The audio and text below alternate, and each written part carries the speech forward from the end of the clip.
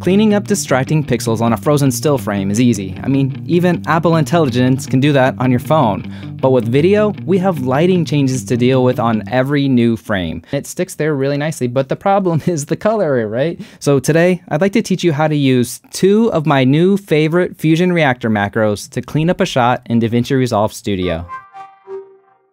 So the task today is to remove a sticker off the back of the travel trailer even as lighting changes using 2 new tools from Fusion Reactor. Now before I even open up Fusion, I want to point out if I hit Shift 9 to our project settings, I have color management, DaVinci YRGB color manage turned on, just the HDR mode. This is going to be an automatic way for us to work in linear light space, which is the right way to work in Fusion for compositing. You got to work in linear.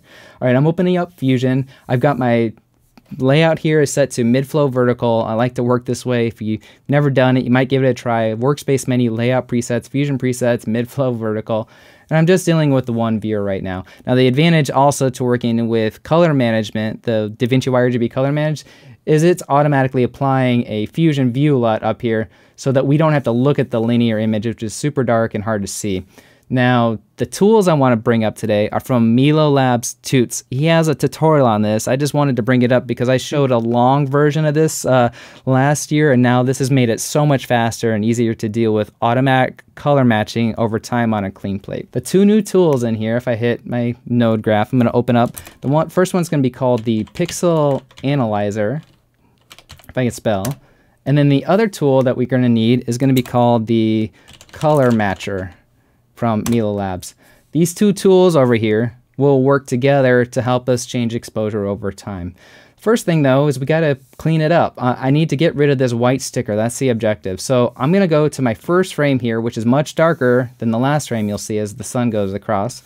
So I'll go to my first frame and I'm going to freeze that. The easiest way that I know to freeze a frame in here is to use the time speed tool with this new button called, well, we'll find out what it was. I forgot. I'm going to hit shift space, call it time speed.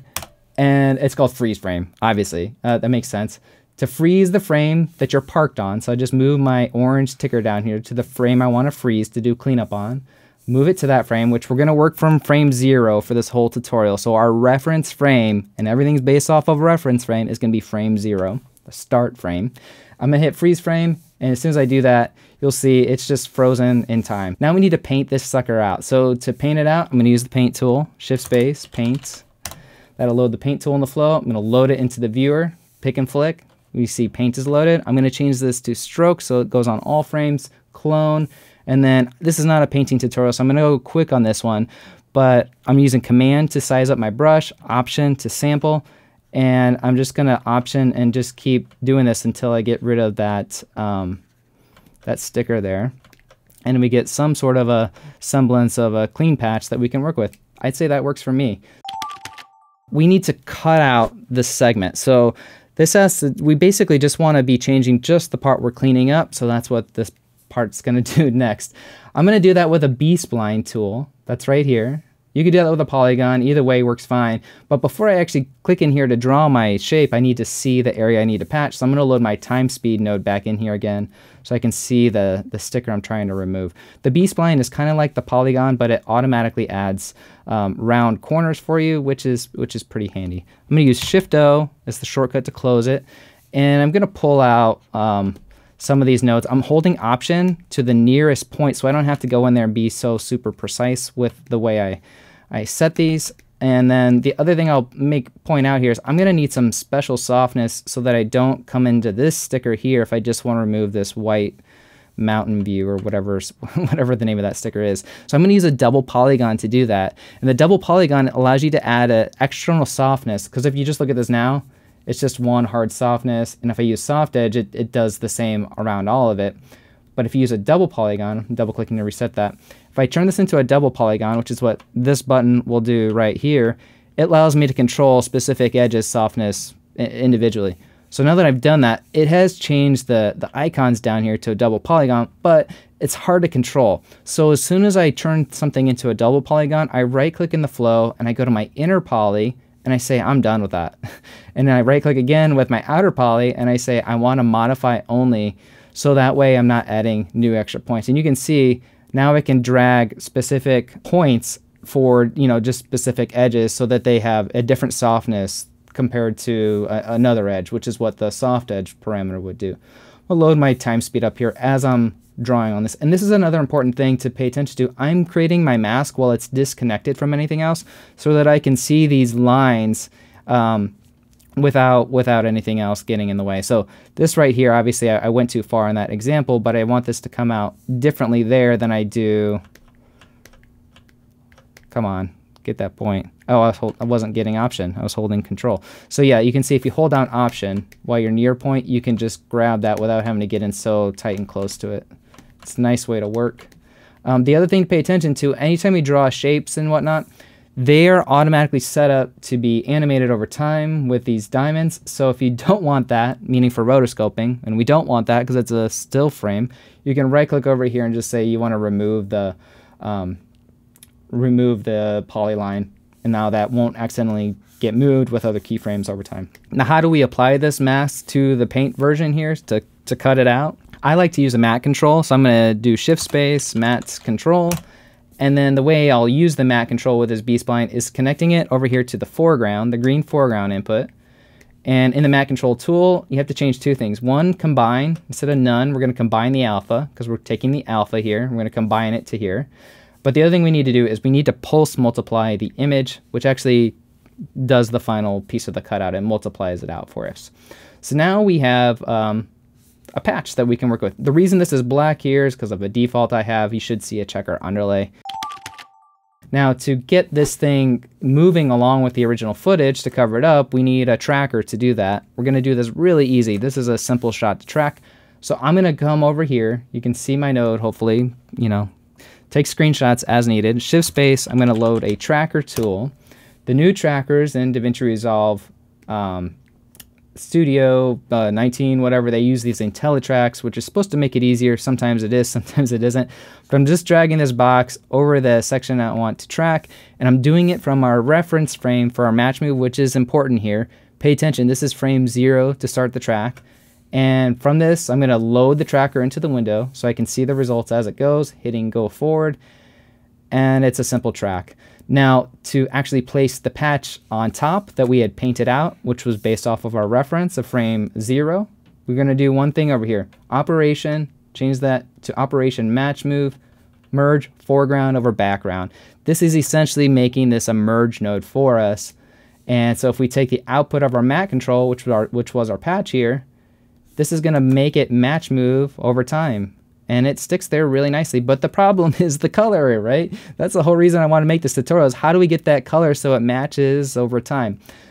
That's where the color matcher and pixel analyzer come in. But before we do that, I do want to point out one other thing about the tracker here. In the operation match move settings, this is based off of a reference frame. Start means frame 0.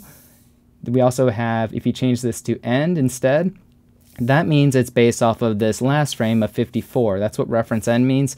So if you wanted to clean up the last frame instead, you would choose that. And the other one that's possibly useful for you would be select time. If you choose select time, that's the frame you started tracking from. So if you tracked from some middle frame, just know what that was. Maybe label your paint frame to that frame number, and then everything will match move fine. You can't choose this afterwards though. But since we started with start, we'll leave it on start and make use of our pixel analyzer and color matcher. You're going to laugh at how simple this actually is to use. I love it. First thing I need to do is get a stabilized version of this footage here. We're going to do that by copying and pasting our initial tracker, Command C to copy it, clicking over here, Command V to paste it over here. And I'm going to stabilize our original footage. So I'm taking a copy of our original footage. By the way, if this goes into the green input or something, don't worry. It always needs to go in. The trackers need input in the background because it sets the resolution for them to work. And the other reason we need that in our background is we're going to change our operation on the stabilized version of the footage. Instead of saying match move to foreground over background, to do stabilization, it's called BG only here in Fusion. So choose BG only. And now if you take a look at this, it's basically locked off that XY translation position to the start frame, which is going to be useful for us using the pixel analyzer part of the tool. So with that stabilized version, I'm going to take the output of the tracker into pixel analyzer, load pixel analyzer into my viewer. And the way the tool comes prepackaged is it has this viewer down here of our high, low, and average, this on-screen tool. I'm just going to turn that overlay off in the inspector because we don't need that. What I do need to do is right now it's analyzing the entire image, and I just want to analyze the section that's like right next to the sticker to get those RGB values over time. So you can just shrink this down by grabbing the controls that are top and bottom on the screen. I'm going to drag this right above where the sticker is to kind of get values that are nearby so that they can then be used in the color matcher tool in the next step. So let's say this is a decent representation. It's essentially scanning this box right here for color changes over time, where you can see at the beginning it's darker, when we get to the end it's brighter, and so it can do some math in linear space to do the color adjustments for us. Now the color matcher tool, it's not hooked up anything over here in our flow. First thing I'm gonna do, let's get our media out a little bit more prepped. We'll move our output of our tracker to our media out. Okay, so that goes back to our timeline. The color matcher tool needs to come after this tool here, because remember, if we look at this, it's got that terrible color change over time. The color matcher tool is just going to insert in between there. I'm holding shift when you get that blue and green line, then you can see that's loaded in between there. And the way the color matcher tool works is, let's go back to our reference frame. Everything seems fine and dandy here. We're going to use our destination color and the set destination to source button here. First thing I'm going to do is right click the destination color red, say connect to the average, and this is coming from our pixel analyzer node, the average of red. And the green channel, I'm going to right click on the word green, say connect to average of green. The blue channel, or the blue color here, I'm going to right click and say connect to average of blue. And it doesn't look quite right, and that's because we haven't set the destination to source for the reference frame yet. Again, all this needs to happen off of a reference frame of 0 for our tracking and the paint we did. Click that button, and it basically zeroes out, it multiplies out those gain values so that you don't see it here on this frame. But if I go to further frames now as I play through, it's multiplying those values. See how those are animating? Because it's looking through the probe stuff in that pixel analyzer, and it's taking care of everything for us. And you can see we have successfully hidden that sticker with by just using the pixel analyzer and the color matcher. If I were to turn this off again, you can see how much a difference that has made. It's pretty incredible, right? So color matcher and pixel analyzer, you can get those from Workspace, scripts. We got Reactor, Open Reactor, and again, you have to have DaVinci Resolve Studio nowadays to get Reactor.